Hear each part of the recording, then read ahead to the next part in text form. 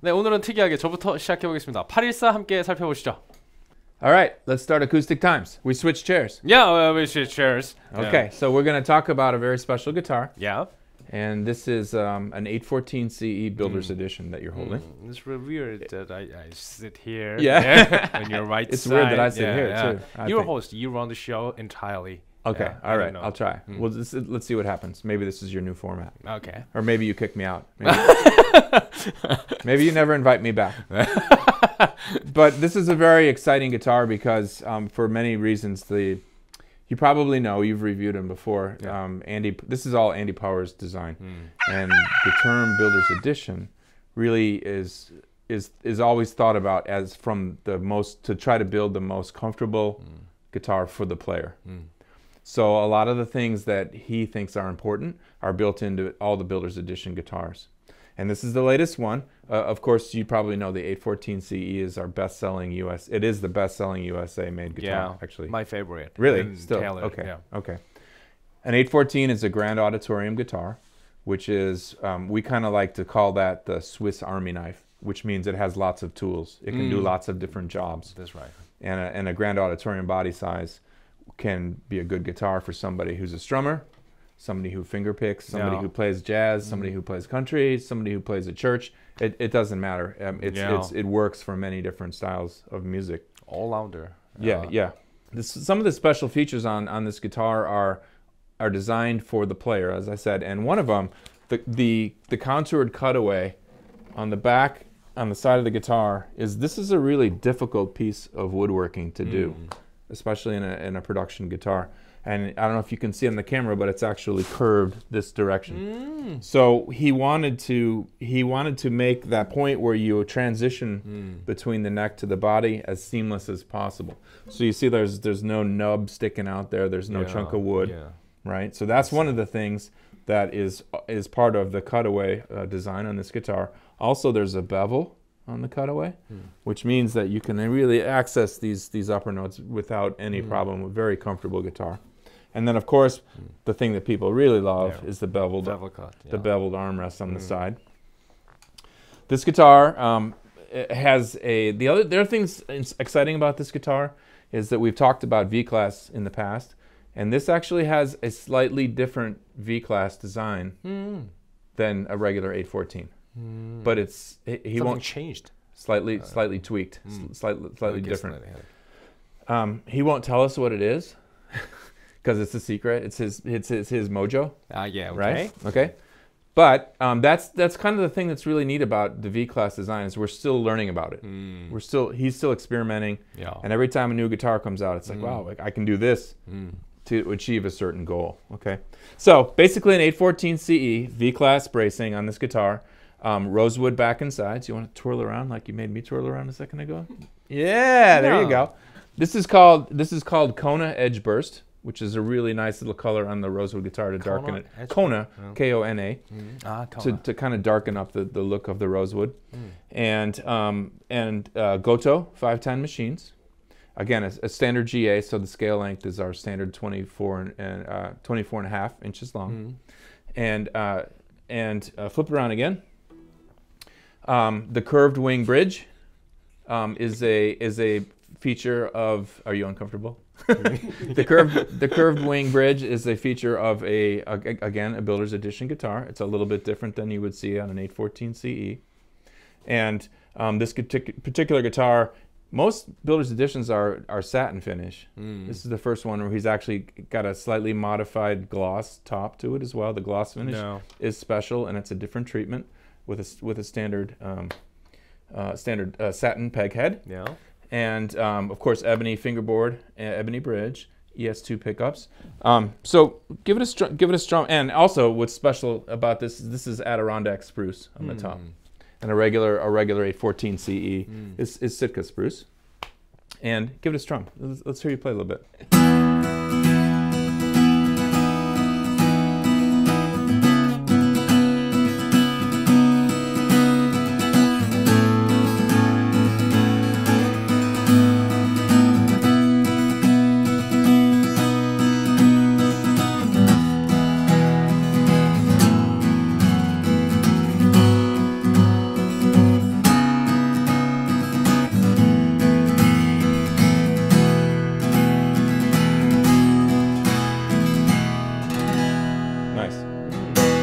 So the Adirondack typically makes a little bit more volume come out of the guitar, and I think it fills in some of that mid-range quality as well. You know, where when you have a rosewood spruce guitar, generally you have a lot of low end and a lot of high end, and the mids are scooped. But that Adirondack really puts the mid-range out forward in your face a little bit more. And I think I made a mistake. It's 25.5 inches, the scale length. I think I said the wrong thing. 25.5 is our standard scale length. Play some fingerstyle on that for a second.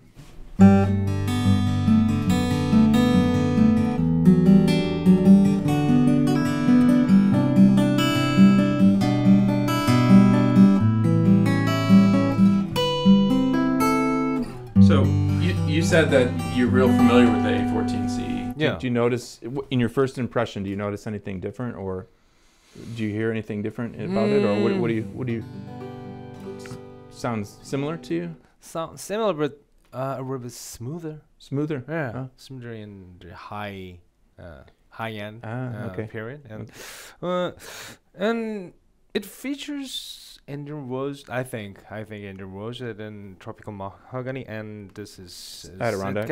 Adirondack. I thought. I thought it was. You thought it was different.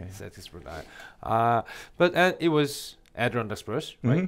Yeah. And this is Indian rosewood, right? Yes, Indian rosewood mahogany neck. But the thing that's interesting about this guitar, that's a 4-piece top. What? That's the point. That was the point. I told him I was going to surprise him. Yeah. So, look at it. That's a 4-piece Adirondack top. Okay.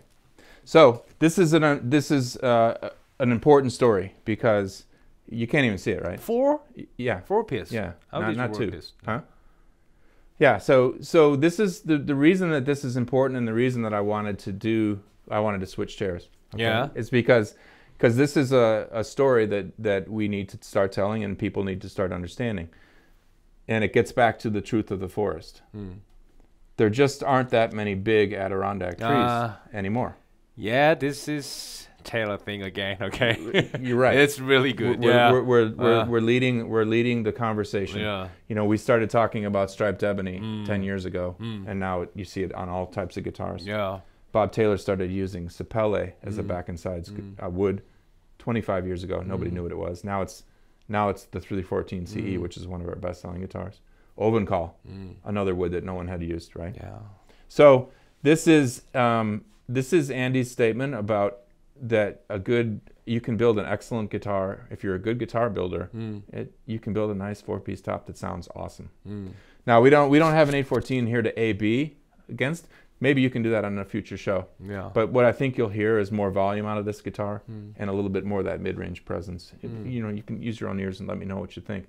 But the idea with this and what the reason that he has chosen to do this on this guitar is that he wants to tell the story. And it's still from one piece of wood, but the way that it's designed is that if you have a piece of Adirondack spruce that's maybe this wide, this tall, and that thick, if you spin it around, you make 3 cuts. So now you have 4 pieces of wood. Yeah. You use the 2 middle ones. You open up the 2 middle ones to make the middle part of the guitar, and then the pieces below the 2 middle ones go to the outsides. So that's why the grain pattern you can't see the 4 pieces because the woodworking, that skills, and the way that he knows how to build guitars allow him to build a beautiful top that most people you wouldn't even know it. And the other reason that I wanted to do it the way we did it today was, in the end, sound wins. Yeah. Right. So in the end, sound wins, and there will be. I can already see the people online writing about this. Right? Yeah. They're going to be, Taylor's cheap. It's cheap. Cheap. Well, the reality is, it actually takes more time to make a 4-piece top than a 2-piece. It's more work. Yeah. Right. It's longer. So, but we still want to use those types of. We love Adirondack, but the reality is that that's what we need to do these days. We put this on our flagship guitar to show people that you can still make a wonderful sounding instrument. Yeah. And it doesn't have to be 2 pieces. It can be 4 if you know what you're doing. Yeah, it's impressive. So it's not that we're going to be making every guitar that way in the future, but it is a statement that he chose to make on this particular guitar, because he wants the conversation to start. It's worthy of a conversation, just like talking about striped ebony was 10 years ago, things like that. Yeah. So, you know, again, we know that there will be naysayers online who will, you know, whatever, they'll be trolling away, but it doesn't really matter, because what you need to do is experience the guitar, play it, and does it make you feel good? That's all that matters. Yeah. It doesn't matter how many pieces are on it, right? I was so curious about what's the difference. Right. And it's so impressive story. We did the same thing yesterday. We showed a bunch of local dealers the guitar, and we talked about it. And I thank you for letting me come here to do this, because this is a really great forum to announce it to the world, and especially to the Korean guitar community. So yeah, it's like I can say he is oud saver. Well, yeah, right. Yeah. We have to build with what we have, and we have to treat, if we want these materials to be in existence for your grandchildren, we need to start thinking about it now. Always preparing future. Yeah. And you know, Bob is that's what he's actually focused on in this part of his career. Is he's really into like replanting. He's got his project in Africa for planting ebony. He's got his project in Hawaii for planting koa. And so he doesn't have to do any of that stuff, but it's very important for him to leave the industry in a position that is different than what he inherited. And he's seen in his 50-year, next year will be 50 years old. Taylor will be 50 next year. And he's seen in his career the depletion of all those woods you used to take for granted, you know, because nobody went back to Gabon, nobody went back to Cameroon and planted new trees 100 years ago. Nobody did that, right? So now we're coming. You know, we have to learn how to be better builders with what we have. Yeah. And I think this is a really good example of that. So it's not just for pieces; it's your philosophy. Again. Yeah, it's right. It's philosophy, and I think that you'll see more and more of that from other builders in the future, because it's just what we have to do. So okay, that's good. Yeah. Really good. Yeah. Okay, let's check the amplifier sounds. Yes.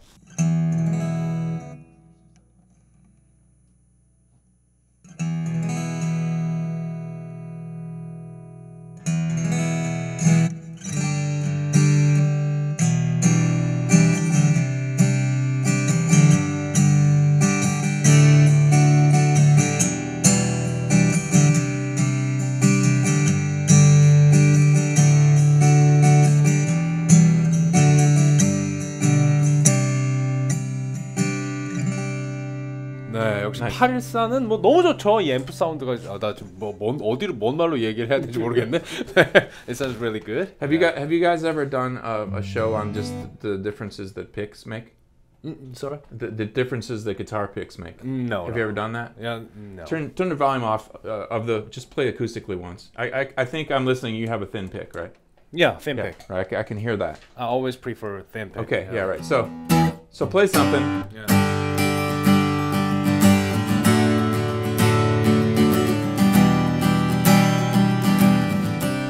Now play the same thing with this pick. Okay. Just for your audience here. Same thing. Oh, 1.5.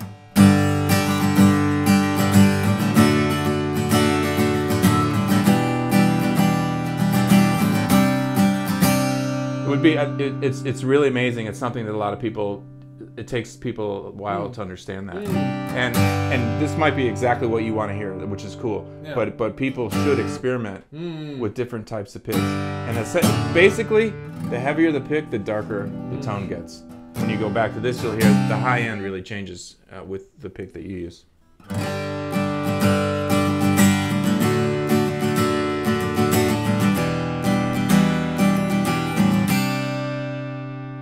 It's something that people need to experiment with. Just like finding the right guitar for you. The pick and the strings you use really have a lot to do with tone. I thought it would be muddy and just heavy, and no. It's not. Yeah. No. I think also that when people start to play guitar, that they gravitate towards thinner picks because they're more forgiving. because you have to be a little bit more accurate with something that doesn't move as much. Yeah.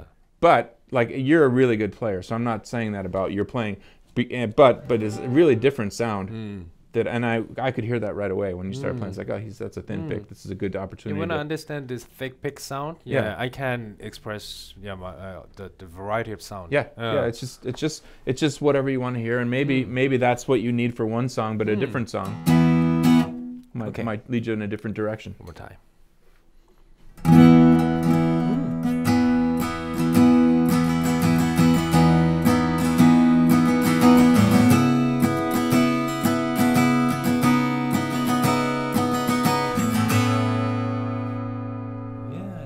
Entirely different music. Yeah. Cool. Yeah, thanks for letting me know. Yeah, you're very welcome. Thanks for letting me switch chairs. Okay. With you. Okay. 자, 그럼 멋진 시연 듣고 오겠습니다. 뿅.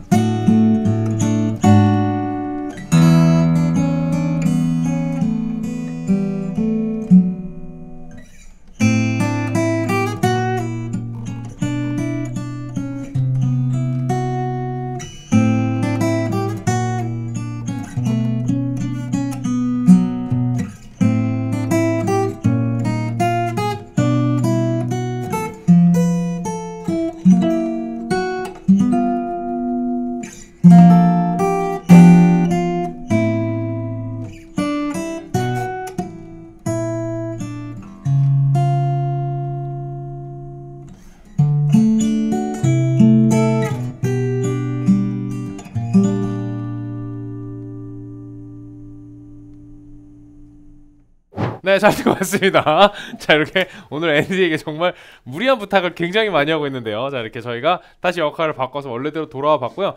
오늘 이렇게 814의 사운드를 들으면서 또 설명도 또 많이 들었는데, 전 아까 처음에 이게 스펙이 뭐라고 생각하세요? 해갖고 저는 기본적으로 알고 있었던 그 스펙에서 아니 뭐 무슨 이거 뭐 로즈우드를 대체목으로 바꾸셨나, 생긴 건 이렇게 생겼는데 에보니가 아니고 막 무슨 이렇게 만든 뭐 또 다른 뭔가가 있나 뭐 이런 생각들을 계속 했었는데, 에디론닥 스프루스까지 들었을 때도 사실 그렇게 놀랍진 않았었는데, 그게 4피스라는 얘기를 듣고 그거를 이제 이렇게 재단하는 그 과정이 약간 그 우리나라 그 약간 갈비 이렇게 하는 것 같은 그런 느낌이 들더라고요. 그래서 아주 재미있는 또 설명이었고, 그 테일러가 그런 것들을 굉장히 많이 하잖아요. 그 나무를 이제 어떻게 하면은 주변에 있는 나무들을 통해서 우리가 계속해서 좋은 악기를 만들어낼 수 있을까에 대한 고민들이 결국에는 이런 영역으로 나무를 다루는 어떤 자세에 대한 그런 생각들을 좋은 선한 영향을 미치는 게 아닌가라는 그런 생각이 많이 듭니다. 자, 이렇게 오늘 쭉 814 빌더스 에디션 4피스 에디론닥 스프루스 탑의 기타에 대한 스토리를 한번 들어봤고요.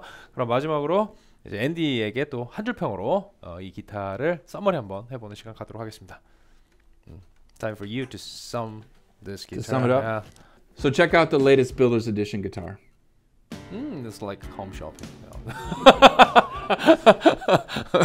아낌없이 주는 나무라는 표현을 조금 바꿔서 아낌없이 나무를 아낌 이렇게 드리도록 하겠습니다. 네, 이게 뭔가 테일러의 어떤 철학이 좀 담겨있는 그런 접근 방식이 아닌가. 네, 아낌없이 주는 나무에서 아낌없이 나무를 아껴서 계속해서 그 다음 세대까지 줄 수 있는 여러가지 공법들, 오늘 아주 인상 깊었던 공법이었고요. 네, 또 다음번에도 테일러에서 어떤 나무를 톤우드를 새롭게 가져왔다고 하면 그 스토리가 계속해서 기대될 것만 같은 그런 아주 재미있는 이야기였습니다. 자, 오늘 이렇게 814 같이 보셨고요. 다음 시간에 이제 또 저희가 다양한 역할을 수행을 할 건데, 제가 이제 고객이 되고 앤디가 저한테 기타를 판매하는 세일즈맨이 돼서 제가 어떤 기타를 좋아하는지 찾아가는 그런 과정을 다음 시간에 한번 Find Your Fit이라는 그 코너 속의 코너로 저희가 한번 준비해 보도록 하겠습니다. 네, 오늘 여기까지고요. 앤디가 마무리 해주시겠습니다. Thanks a lot. See you next time. Acoustic Times.